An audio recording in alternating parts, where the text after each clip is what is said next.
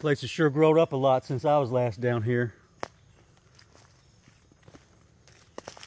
Wouldn't you say?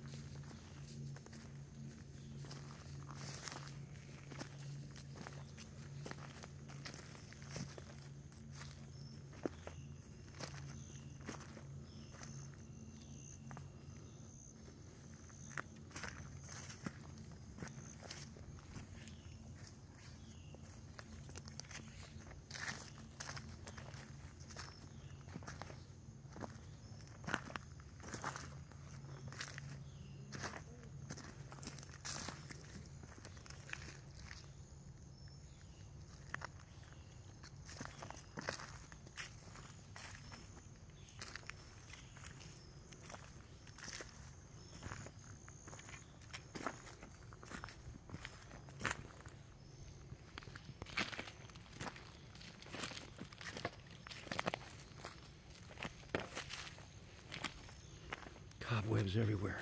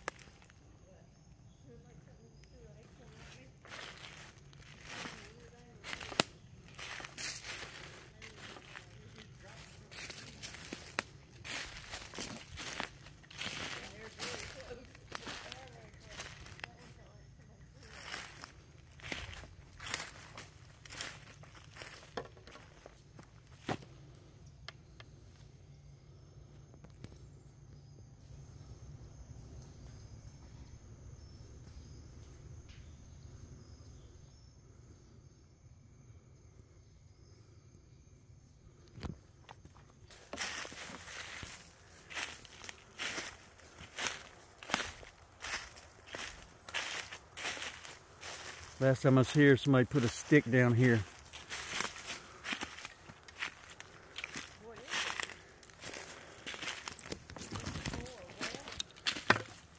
I don't really know. There's water. Might have to do something with Golden Pond stuff.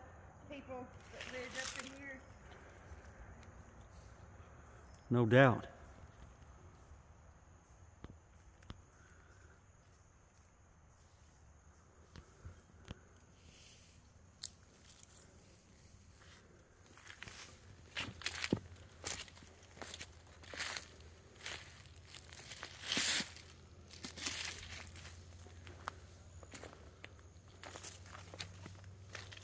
Look here.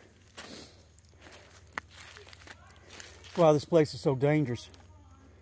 We got these old wells. Of course, this one's about filled up with detritus and debris, but these things are everywhere down here. All it takes is for a couple of limbs to fall over it, then leaves, and then next thing you know, you're falling down in one of those things.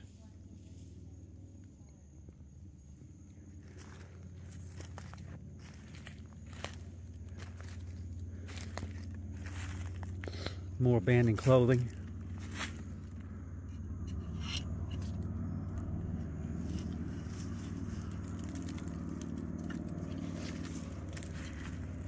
So it's one of the vests.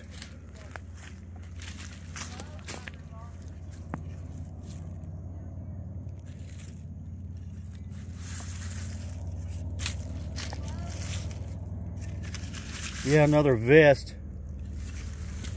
What is this here? Vulcan Materials Company. Well, I don't know.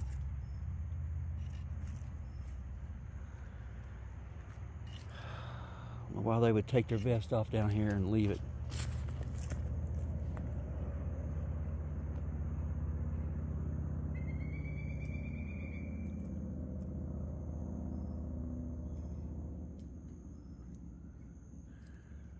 So we thought we'd do a little exploring. Martin, I sure thank you for that death whistle, brother. I mean the dog whistle, but I'm beginning to lose all faith in it. I guess I'll just have to keep trying it. All right, that's the second item of clothing we found.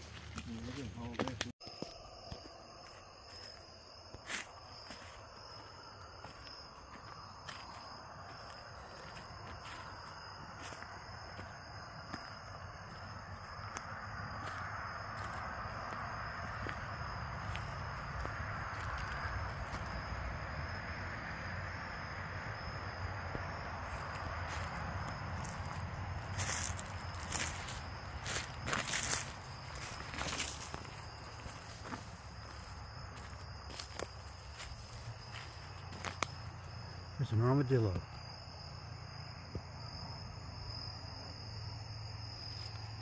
Get some.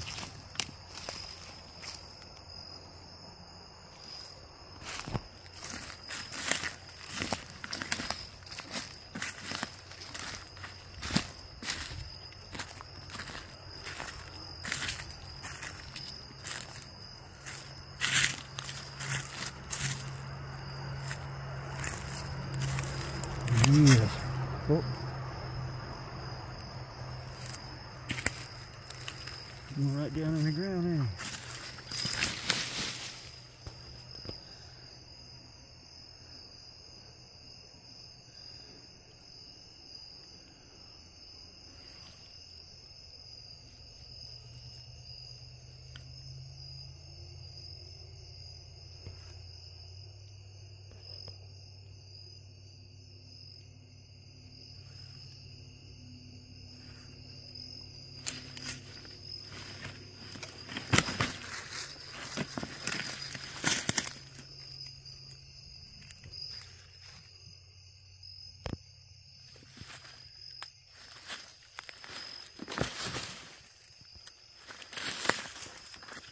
I'll get bit by a timber rattler while I'm down here messing around with the armadillos.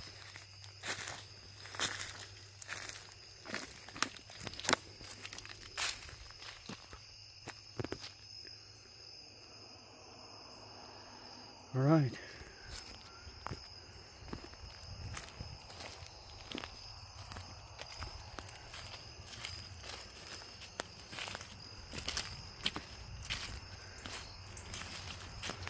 Off we go. You guys enjoy the interview coming up with Mark Machek. Have a great day.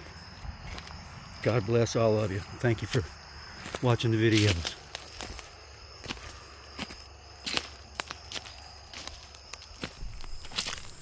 All right, hi everybody. Thanks for stopping by. Really appreciate you being here. We're down here in LBL. Red Hollow Campground with my longtime brother Mark Machek, also a fellow member of the Brotherhood of the Wolf. So Mark, I finally convinced after 20 years to come a little bit out of the shadows somewhat and tell everyone, share it with everyone, some of the things he knows about this place. There's been a lot of misinformation that's come out of this place from a lot of people, so Mark can clear that up if anyone can. So Mark, thanks for doing this, brother. I sure appreciate it. Tell how long you been down here, LBL? I'd say about 25 years. I spent a lot of time over here researching.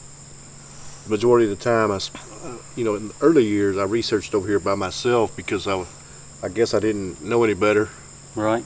But had some things happen. It kind of led me in the direction of not researching by myself. So yeah, I don't blame you there. So tell us a little bit about, like, what was your first encounter with something or sighting with something unusual down here?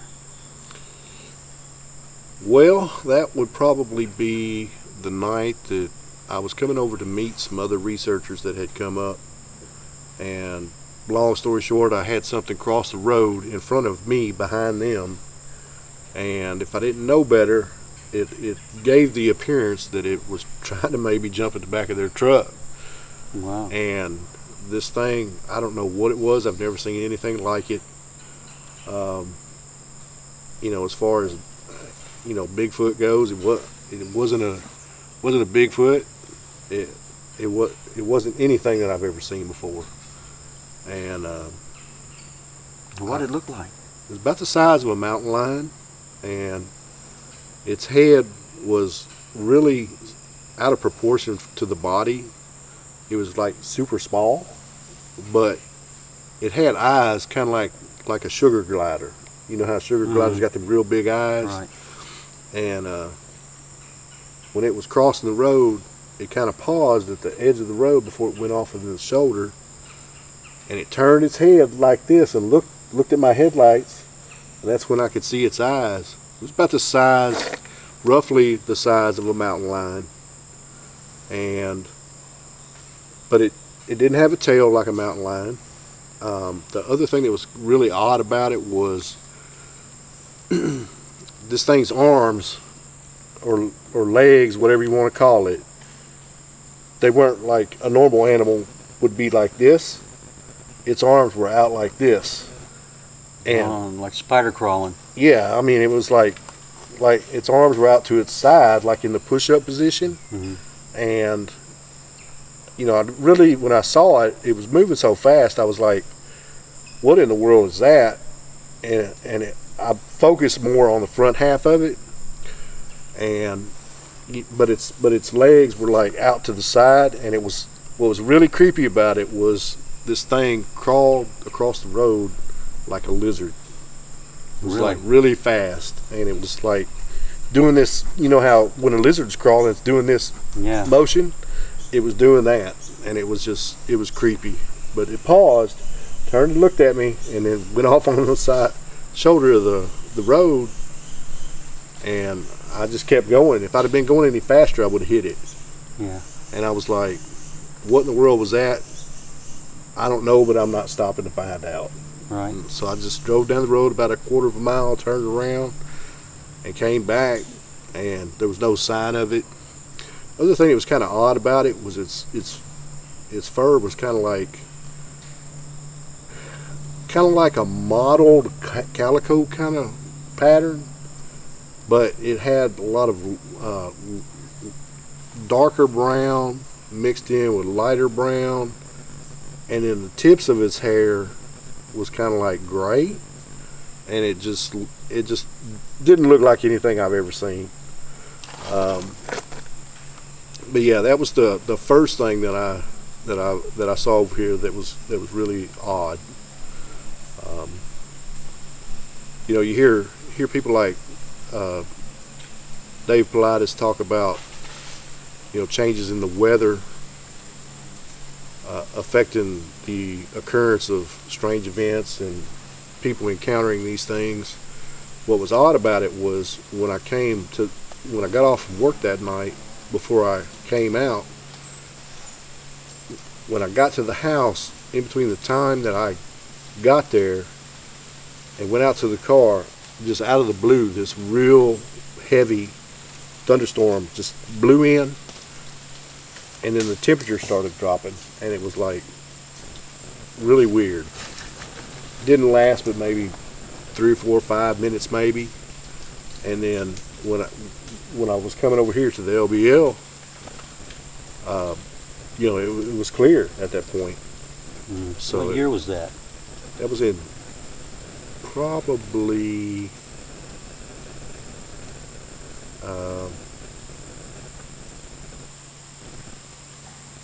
I'm trying to remember.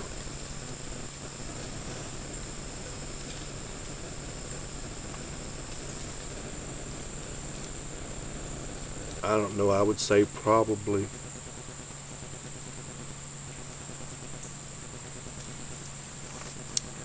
in the neighborhood of 2007, 2008. Right. Yeah, that's just a few years after we became friends in 2005. So, was that daytime or nighttime? This was at nighttime. Nighttime. So have you ever seen any dog men down in LBL? Everybody says, oh, there's no dog men in LBL, and then other people say, oh yeah, there are. So what is your opinion on that, based on your personal experience? Well, based off of my experience, you know, I've never seen a quote-unquote dog man in the LBL, but I've seen two just on the other side of the lakes. So it stands to reason to me that if they're that close, that they would be able to, you know, have access over here. Sure. You know, I've seen two. I have no desire to see any more. Well, tell us about it, man. Tell us about your dogman sightings. Well, so it turns out I was walking through a field, and I was walking up to check for deer tracks in this area that I was thinking about hunting. And I got up there, and there really weren't a lot of deer tracks at that point. And I came to the edge of the woods, and I looked around. I didn't find any tracks, so I turned around and I started coming back down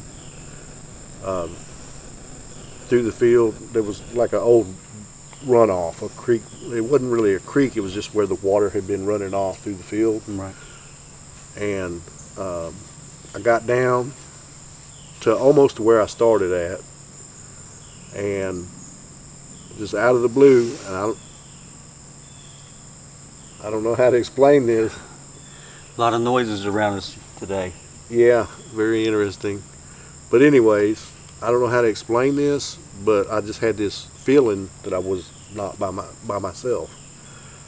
And I just kind of stopped, and the only thing I had with me was a digital camera, because you know, I was going to take pictures if I found any tracks. And you know, dual purpose. You know, naturally you're interested in Bigfoot. Mm-hmm.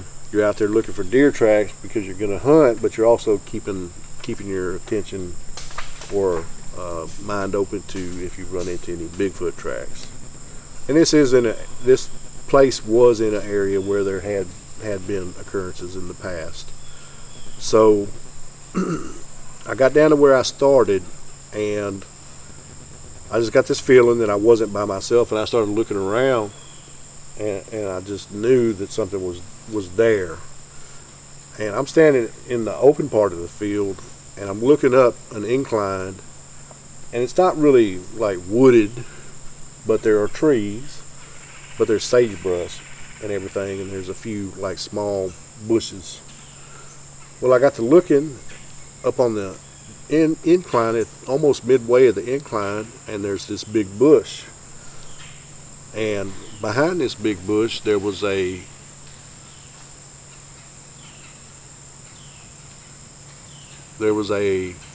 what I thought I was looking at was a deer. It was just standing behind the bush at first, looking over the top of the bush, and I'm like, that's weird. So I just was looking at it, and I was like thinking to myself, I'm gonna take a picture of it. So I reached down, grabbed my camera out of my pocket, and you know, most cameras, when you turn them on, digital cameras, they make that little ding ding. Yeah. Well, as soon as I hit that, this thing turned its head to like this, like it was fixing to move, and when it turned its head, I could see its whole head. And what I was looking at, I don't know how to describe it. It was really, really odd. It was Excuse us, guys, there's other campers down here today, so we might hear some vehicles going by. So sorry about that, Mark. It looked to me like a cartoony coyote head. Really? And when it turned its head like this, I could see the side, its ears, and the side of its muzzle. And it looked like this thing had taken, the best way I can describe it is like some kind of white pigment of some kind, and had taken that and put its fingers in it and rubbed it on the side of its muzzle, like almost like war paint. Wow, that's in a sense. Bizarre. And I think it was doing that, you know, because of the fact that, you know, when I first saw it, I thought it was a deer. Mm-hmm. Because, you know, most deer, when you look at them, you know, depending upon the time of year, all of them have that white patch under their neck. So I'm looking at this thing, and it pops its head over like this, And I'm looking at it and I'm like, oh Lord, what in the world is this? And it just bloop, dropped down like to the ground, and I was looking for it to pop up somewhere. Well, the next thing I know, to the, what would have been to the left side from me, to the left side of the bush, this thing is down on its belly, crawling away from that bush. And I know a lot of people have a problem with the whole cloaking theory and not me and all of that. Yeah. But I don't know how this thing was doing this, whether it was some kind of technology, whether it was something natural, whether it was changing its vibration, or what exactly was going on. But what I saw was from its feet up to its knee, I watched this go into like a cloaked effect, kind of like this fast. You must have got down here at rush hour today. Yeah, they're moving in. Yeah. So cloaked from its knee to its feet, is that what you said? No, from its feet to up its leg to its knee. Yeah. As it's crawling away from that bush, and I lost sight of it, and I was like, it's time to get out of here. Mm-hmm. Because if it can cloak, I'm not dealing with it. You can't. There's no dealing with something you can't see, right? Yeah, that's part of the reason why I don't research over here by myself anymore. Yeah, good call on that. Because I had something crossing. Well, cross is not the best way to put it, but I was going down a road. It's a real heavily used road, popular road, goes to a major campground. Here in the LBL? Here in the LBL. Daytime, it was 3 o'clock, 3:30 in the afternoon. And I was coming over to meet some other researchers. This was in 2007 as well. 2007, 2008 time period. And I was coming over here to camp out with some other researchers. And as I come up to the top of the hill, and it goes down this slope. As you're going down the slope, on the right hand side of the road, there's like a ledge that's cut in, so it's elevated above the roadway. Mm-hmm. And on the left hand side of the road, you've got pretty much cleared right of way, because there's power lines on that side, and it's pretty much clear till you get to the trees. And that distance from the top of that hill into that tree line is at least, conservatively, I would say, in the neighborhood of, I don't know, 70, 80 feet. I'm thinking more like 90 feet. But this thing, whatever it was, I'm not saying it was a Bigfoot, I'm not saying it was a dog man, I'm not saying it was a predator, I'm not saying any of that stuff. All I can tell you is what it looked like to me. It looked straight up like something out of the Predator movie. And this thing jumped. Cloaked, you mean? Cloaked. It was fully cloaked the whole time. And it jumped off of that ledge into that tree line like it wasn't nothing. Right in front of me as I'm coming down the road. That's pretty amazing. So basically it was flying. If it can jump 100 feet, it's pretty much flying, right? Well, I wouldn't say flying, but I would say that it was in jump. Yeah, could you tell anything about the size? Or as far as size goes, I would say probably, I mean, I would say maybe a little bit bigger than a normal man. But I mean, you know, I would say maybe 6.5 foot tall, somewhere in that neighborhood. And did you see when it landed? Did you see where it landed? No, when I went by, because it was when it was right in front of me, it was over the roadway. Mm. And when it hit the trees, it was still in the air when it hit the trees. That's crazy. Well, you know, I've had a couple of experiences myself with these cloaked things, so I'm not going to get any flack over the cloaking from me, because I know it's real. I don't know if the dog man can do it as well as the Bigfoot, but I know the Bigfoot can.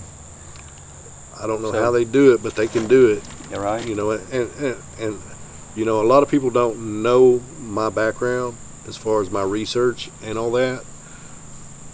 I was just like, from the old days, I was just like everybody else. I was flesh and blood. I was like, you know, it's just an undiscovered primate. I think we all start out that way. Yeah, but you know, through time and experience, my mindset as far as what these things could be has changed drastically, and the things that I've experienced have propagated that mindset change. Right. So Mark, tell us a little bit about your background. You're ex-military, right? Yeah, I was in the military. You know, the way I look at it, you know, I know people appreciate people that serve. Right. But I always tell people, don't thank me for my service, because I might have to be reactivated in some way, shape, form, or fashion with the way everything's going in this world. Your service might not be over with yet. Yeah, it never ends.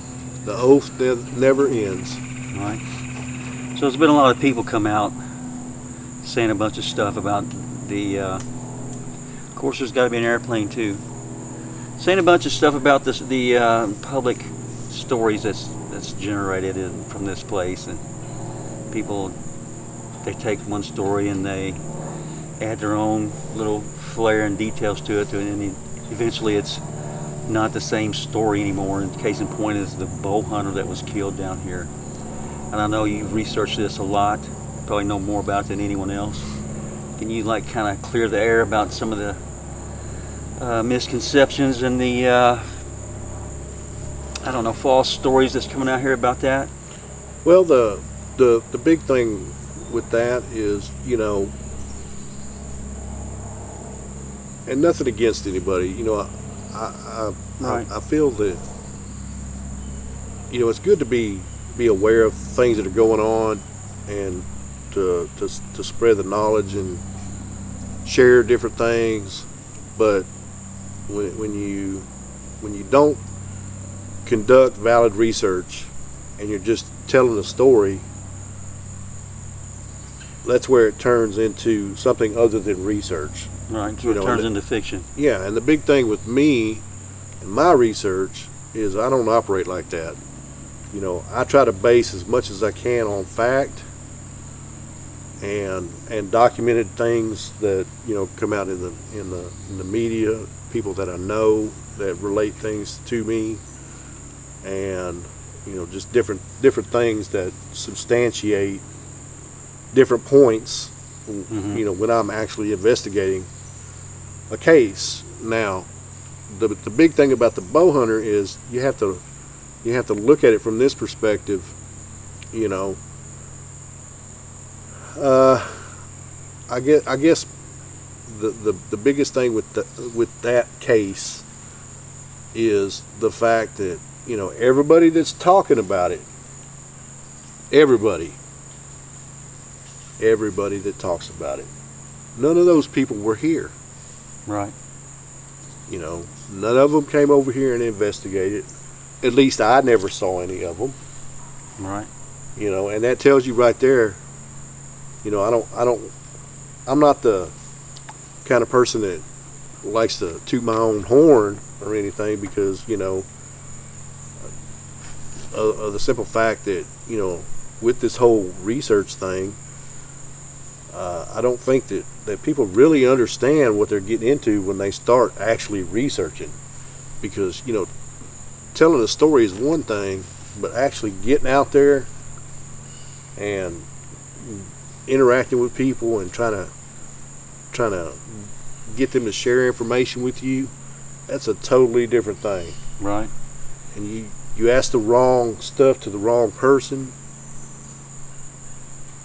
that could be problematic for you. Exactly. So what, according to your research, which is the research that I trust above anyone else, anyone out there talking about this Bowhunter, whenever someone asks me about the Bowhunter and his death, I always say that's Mark Machek's story to tell. So tell us what happened to this guy in reality and not fiction. So the short condensed version is basically, one thing that I want everybody to understand about this particular case is, you know, I don't generally talk about this. Right. And the reason why is because this was a real person. This was somebody's loved one. And out of respect for that person, I've never really gone public with any of the research that I have, you know, compiled, any of the documentation or any of that stuff. The name, I Yeah. assume that you know the name of Yeah, the I know real name. I know who he was. You know, So- I don't know him personally, but I do know who he was. My wife Letitia's over there filming, and Mark's wife Linda is over here looking for Ron. So baby, don't let anything sneak up on us, okay? Right now I'm hearing walnuts and stuff falling, but don't let a Bigfoot get us, okay? I'll try. All right, I'm going to jump up and kill it with one of my knives or whatever, sword. All right, go ahead, brother. Tell us about the Bowhunter. What happened? So, long story short, the condensed version, basically, there was a gentleman that came over here to hunt, to pre-scout before the hunt. What year? This was in 2007. So, he came over here, and when he left home, he told his family that he would be back Monday. So he was going to camp all weekend and come back Monday morning. So, Monday morning rolled around, and he never returned home. So his family got worried, and the original story that came out in the news related that they didn't really know who to contact at first because of the fact that this is federal land. So they contacted the state police, and they contacted in turn the park rangers at that point. So what they related in the news was that they looked for him, and they eventually found his campsite. They found his vehicle, but there was no sign of him. So they looked around a small area, and they were looking for different things, you know, to try to locate him. So they said, well, maybe he went off into the woods and got into an accident, or he's injured or something like that. So they sent out a call for search and rescue. So search and rescue from 3 different counties came in, and they conducted a search. Well, they searched and searched and searched, and they could not find him. They searched for the rest of Monday night, Tuesday, Wednesday. They searched half of the day. They called the search off at midday because there was some bad weather coming in. So they called off the search. Well, according to the news media, that weekend there was a state trooper and one of the local county coroner's offices that had cadaver dogs they brought over, and they conducted just a two-person, 2 canine search, and they located his body. And in the news there was never any clues or indication as to, you know, cause of death, condition. The only thing that was released was that they were sending his remains for an autopsy, and initially that was the end of the story at that point for me. Mm-hmm. for a little bit. Now, I wanted to come over and investigate, but I didn't want to come over and, you know, Interfere in what was going on. interfere in anything that could have been going on, because what they were relating in the news media did not, to me, it didn't sound right. So, you know, a person is, unless they're hunting, they're not going to go a mile and a half away from their campsite to you know, Yeah. to just, you know, die unless they had an accident while they were hunting. Right. So kind of had my suspicions up, so I was like, I want to go over, but I don't want to interfere if there's people still over there processing things or whatever. So I waited a week, and I came over, and I drove into the area, not knowing exactly where the campsite was, but when I drove into that particular area, I was kind of met with the location of the campsite because there were several vehicles pulled into that area, along with 2 big white Suburbans.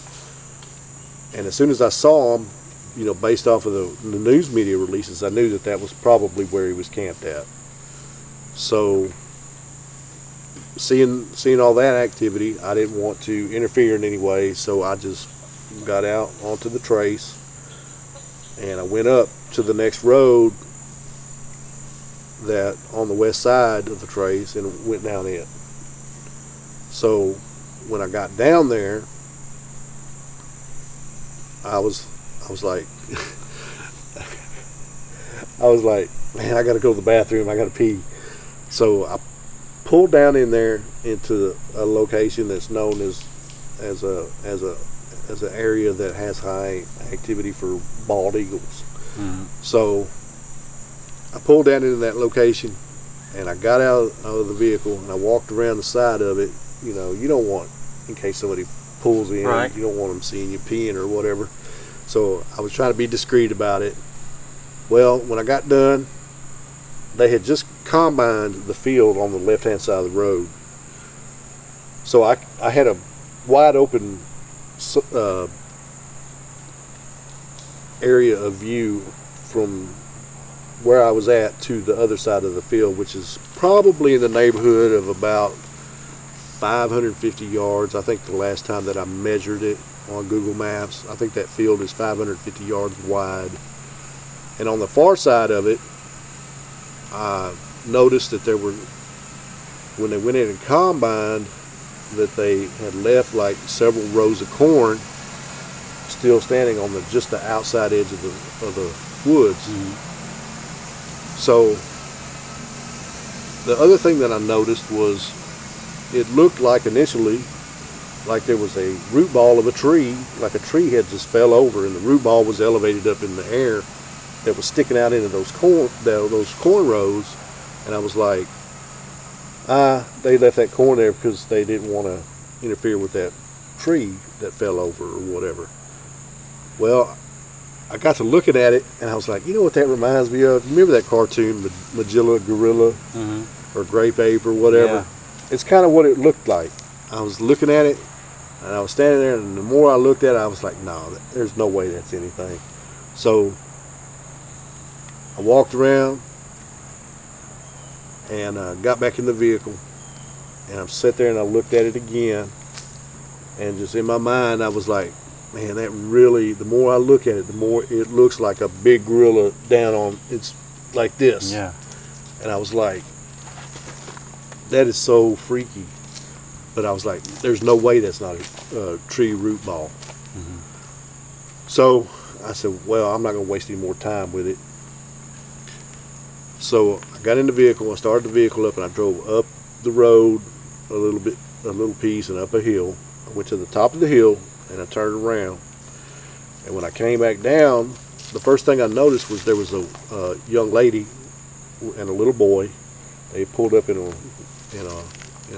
Ford pickup, and she was out of the vehicle, and she was picking him up and putting him in the back of the bed of the truck. Well, you know, seeing them, I was like, well,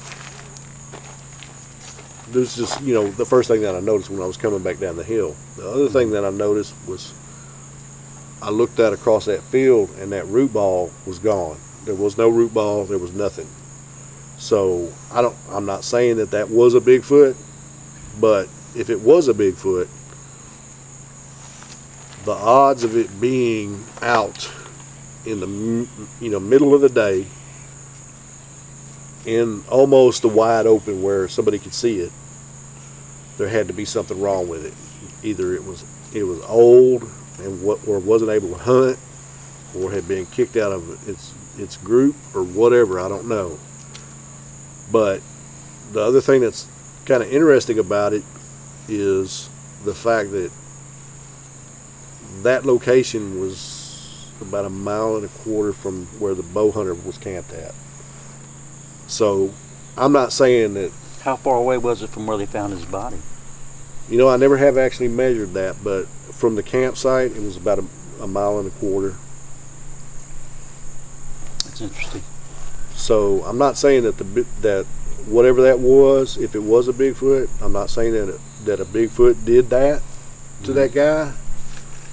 But if you look at it from the perspective of, you know, dealing with any normal wild animal, you know, if you have an animal that's, you know, known to be nocturnal, and it's out during the daytime and it's not acting normal, then there's something wrong. Right. So, you know, there is a possibility that there could have been something wrong with that. And it might have been responsible for the guy's death, right? So it could be. How did you find out about the condition of the body?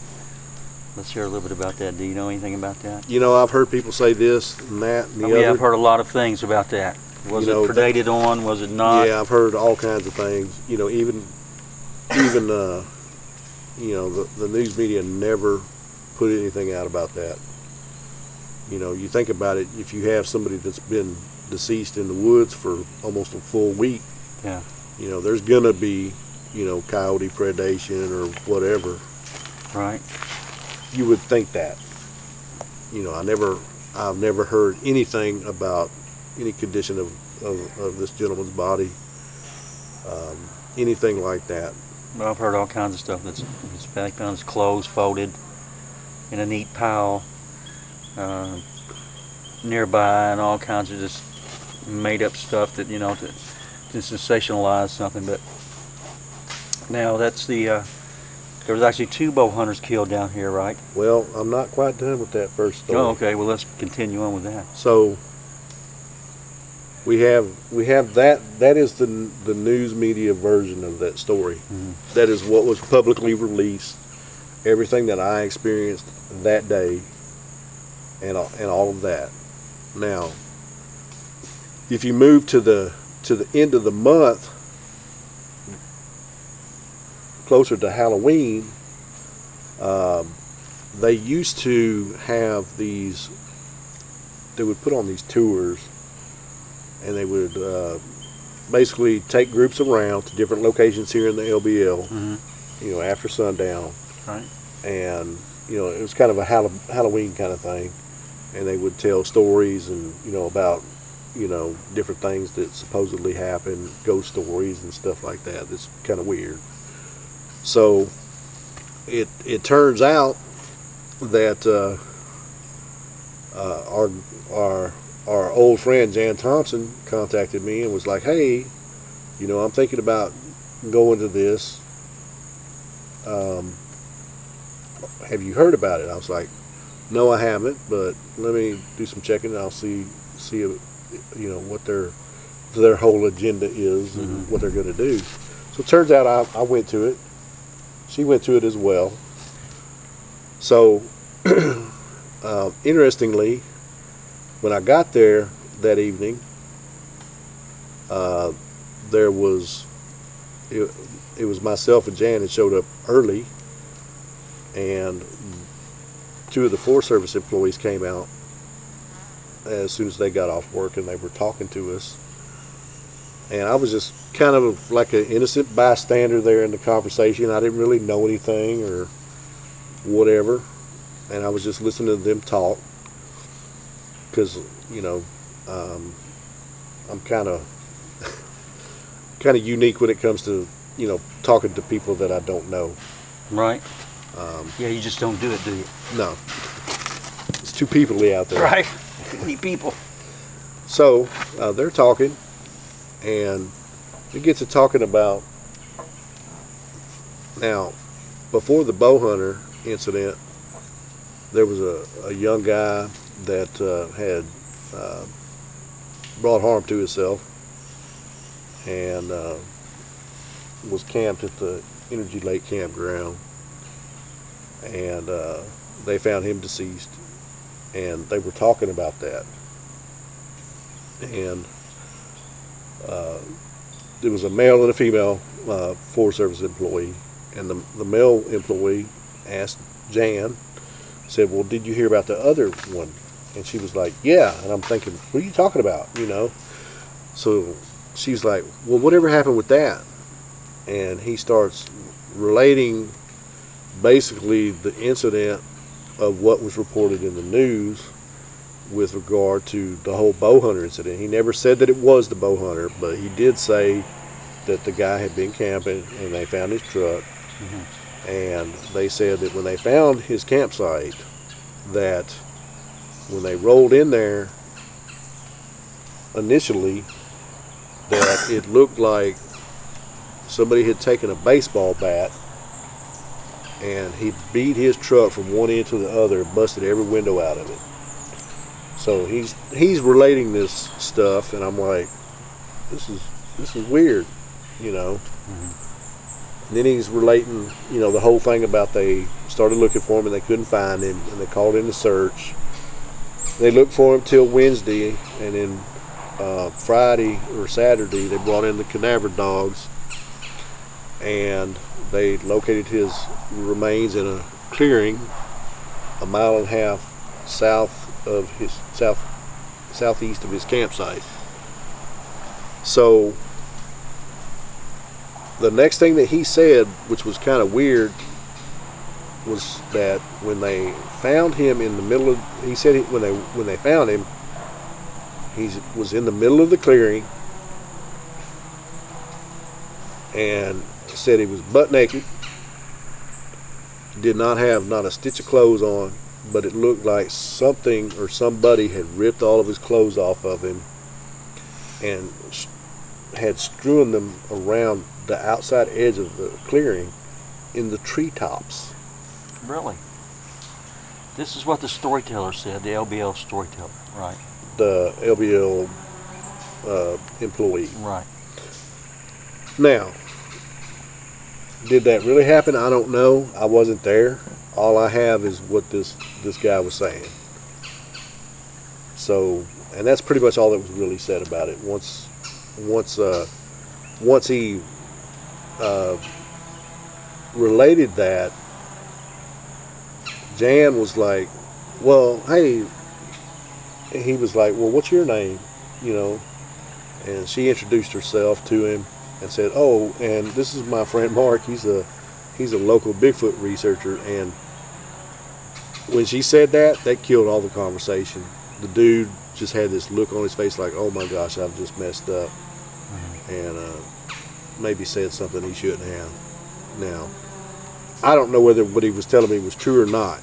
You know, I didn't see any of this stuff firsthand. Right. So well, definitely interesting. A lot of stories come out of here. A lot of stories. Lots of stories. A lot of people have seen a lot of things here. You know, we've been coming here for 15 years, and my wife and I have never seen anything until the last time we were here, and she saw, her and her group saw that thing flying up out of the field, so there's no telling what all's in this park, especially after dark. Do you know of any caves or anything around here? Have you ever seen any caves? There, as far as I know, there are a few small caves. You hear rumors of larger caves, you know. As far as them being mapped, you're not going to pull up a map and be able to say, hey, this is where a cave is now. You know, this area used to be real rich in pig iron production back in the 1800s, and there was a lot of iron ore mining, and you know, there are some iron mines, you know, ore mines here that you can still find on some older maps.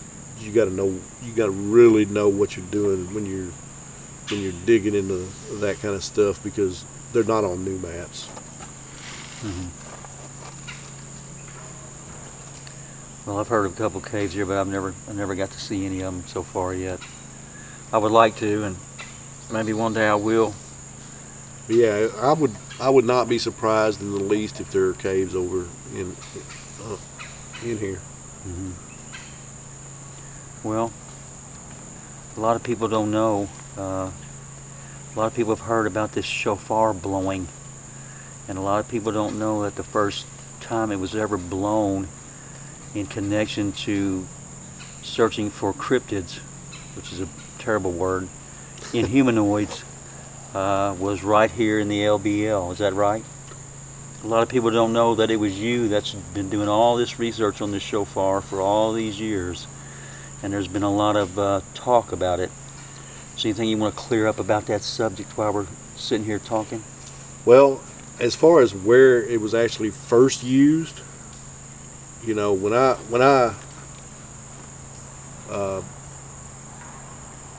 brought that research, not the complete research, but parts of that research to that researcher friend of mine, to, you know, because I got in, you know, with any kind of research, you know, if you're trying to find something that works for a particular purpose or whatever,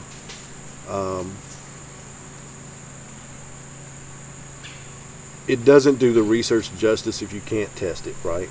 Right. And the only way to, you know, validate it is to test it.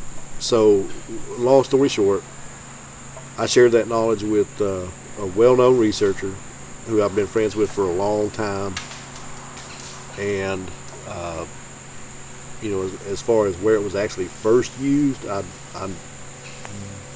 don't really know where the first location was, but that is kind of not really a concerning point. Right.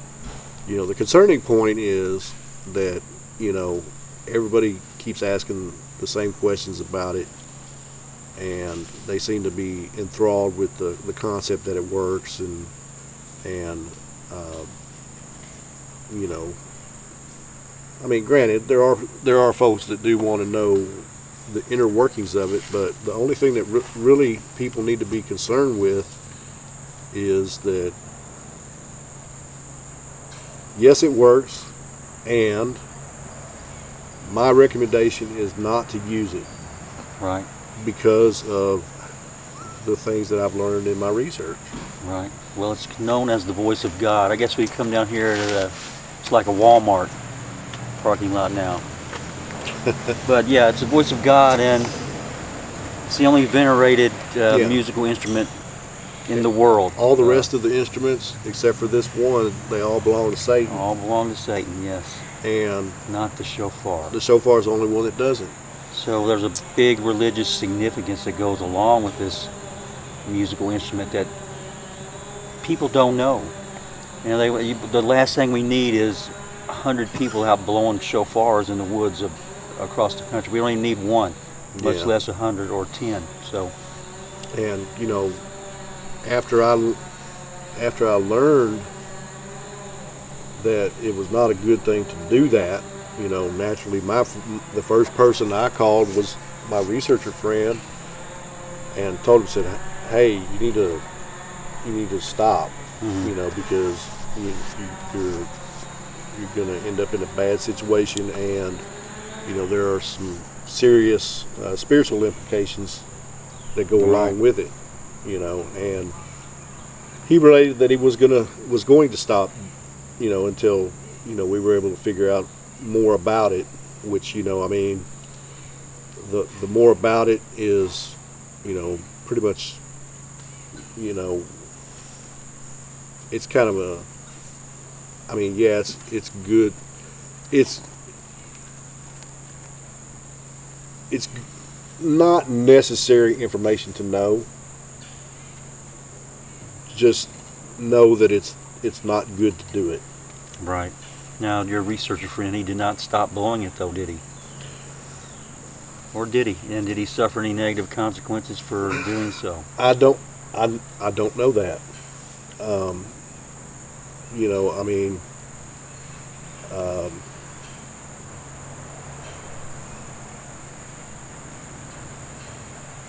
the only thing I could do was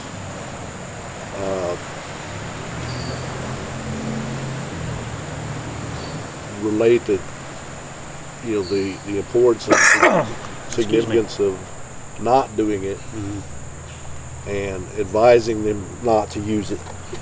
And you know, it's like anybody, you know, you can tell somebody don't drive 90 miles an hour, Right.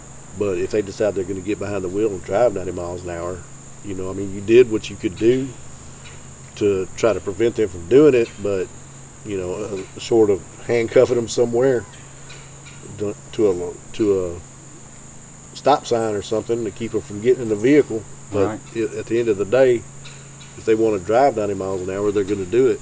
So your advice is don't blow the shofar and do a little research yourself to find out why you should not do that, right? Now, let me clarify something. Do not utilize, my opinion is that you should not utilize the shofar to call inhumanoids. Now, if you're doing it for the right reasons, part of a religious ceremony or whatever, you know, your particular religious beliefs might be, knock yourself out. But to utilize it, and trust me, you know, if you're doing it for the right reasons and the right way, you're not going to have issues with cryptids. All right, but if you're using the voice of God to call in demonic creatures, then there's going to be problems, right? Pretty simple, right? Yeah, it's pretty simple. I mean, the Word of God tells you not to do it. Don't do it. You know. And that's good enough for me. That's all I need to know, so you won't be seeing me out here or anywhere else blowing on the shofar horn. All right, brother. Thanks for coming down here and meeting me here. Hey, no problem. Sharing what you know. You cleared up a lot of misperceptions about the things that happen around this place. You know, people talk and not everything they say is true, and we're just trying to get to the truth. That's all we want. It doesn't have to be sensational, or we just want the truth, whatever it is. So is there anything else you want to share with everybody before we close this up? Yeah, the main thing I wanted to share is, you know, stories are fine. Stories are stories. But when you, the listener, hears the story, it's up to you to determine, you know, what level of truth is in that story. And you don't get that from just hearing the story. Right. So I would encourage people to, you know, if you're going to somebody's channel and you're looking for valid information, valid true information, then two things you can do is you can go, after you hear a story, you can do everything in your power that you can to try to validate the information in that story. The other thing that you can do is you can demand, as a viewer, you can demand that the person that's telling these stories tell you the truth. And, you know, I mean, nothing against anybody that tells stories, but it's really making it difficult for people that are trying to do research and Right. trying to do valid research. Right. And that's why, you know, for the last 25 years, I've, you know, just been in the background doing my research, doing my thing, and not really, you know, publicly sharing a whole lot of it because of the fact that, you know, the trend always seemed to be the trend seemed to be that people would gravitate towards The sensational stuff. sensational stories that aren't valid information. And Right. you know, I don't want to be associated with that kind of thing, because that's not what I'm about. I'm not a podcaster. I'm not a storyteller. And you know, nothing against people that are podcasters and storytellers. I mean, they have an integral role in our society, but when it comes to research and trying to, you know, try different things, you know, as far as experimentation and, you know, trying to validate information. Vet the witnesses. Yeah, and sure. you know, one thing that I'm looking at is, you know, we have the trend seems to be, at least as far as I'm seeing, where we're having a lot of crossover from people that are podcasters and storytellers, where they're wanting to become researchers. Mm-hmm. And you know, the big difference in being a researcher and being a podcaster is, and I think this is where people get messed up, is they don't have that freedom to go in and you know, sensationalize a story where you know, they could as a podcaster, but as a researcher you have to document fact and present that as, you know, part of your research. And so one thing I've been looking at is, you know, if people want to become researchers, then, you know, it's up to some of us people that have been doing this for a long time to show them the right way. Right. So one thing I've been thinking about is, you know, doing some things to show people the right way. Well, that's good, brother. I mean, that's all we can do is stand and be true and be honest. And you know, like I say, we want the truth, no matter what it is, whether it's mundane or sensational. We want the truth. That's what we're focusing on here at this channel, especially. I know other channels are too. So we just have to keep striving for that mark, and maybe one day everyone will hit that mark, and we'll all have a bunch of actual real knowledge instead of a bunch of fiction. But thanks, brother. Hey. Sure appreciate you coming here, and thanks for keeping it real for everybody. Thank you. All right, guys. Keep it real. Keep it real. We'll see you next time. Thanks for stopping by. Thanks, guys.